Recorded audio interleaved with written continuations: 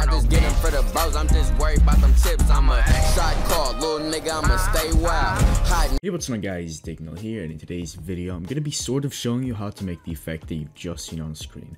It is a very long effect, and usually I tell you roughly how long it's going to take for you guys to recreate the effect. However, for this specific one, it is so long that I actually cannot show you step by step exactly how I made it.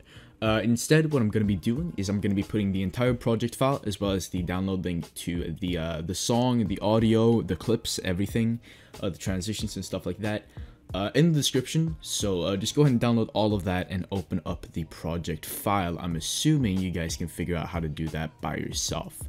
And you have to have all the plugins installed, of course, but I'm assuming most of you guys have that as well. Now, once you have all of that, you can actually go ahead and open up the project file. So I'm going to be walking you guys sort of step by step through how I made the effect right here. So to start off, we just have my clip right here, and then we have the impact, and right here I cut out a bit of the wall here. So we fade that in. As you can see, we fade that out and we fade that in. And right here behind, so this wall is transparent now because of the cropping tool right here. So once you've done that, you can actually see this cinematic that I have back here. And this up here, this is just the cutout for the character. And this underneath is the paper thing, which we of course have a couple effects on.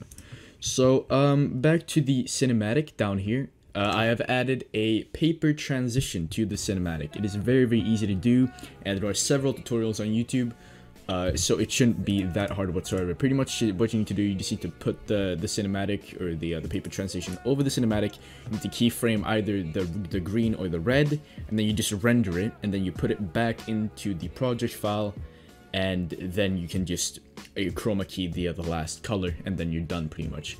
So as you can see, we have that right here. It's just a normal cinematic, it's just going in. I didn't really make it too special, so it doesn't really matter all too much.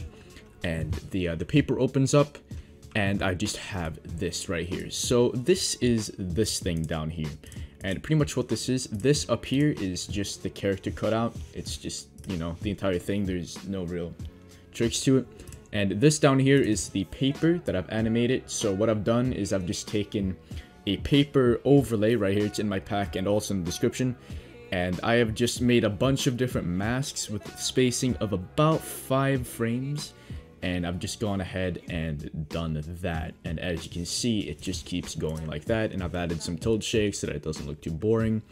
And I have, of course, blurred and sort of darkened the background. And when we come to the second beat drop right here, I have added an impact, so it just does that, so it doesn't look too boring, and then the character starts moving. So basically what I did to achieve this is I just went 1 frame back from here, from where the thing wants to start. I right-clicked and I went to freeze frame and cursor, and then I just dragged the thing all the way back here, and then I dragged it in from the right to from the left to the right. So that should just achieve this entire still frame, and you can just hold control, drag it up, and everything like that. So once we've done that, there isn't really much left to show. It's just the clip that goes in, and then we have the impact right here, and we have some bass swooshes and everything like that. But once again, everything is in the description. If you have any questions about the effect or about anything else really, you can go ahead and join my Discord server. Link's in the description. I'm very active on there, so if you do have questions about this effect, do feel free to join, and I'll try to explain it to you as best as I can. And I can also hop in call with some of you guys and just sort of screen share what you need to do. So yeah, thank you guys so much for watching the video. If you did enjoy, make sure to leave a like down below, comment, subscribe, all the good shit. And I'll see you guys in a couple days, and peace.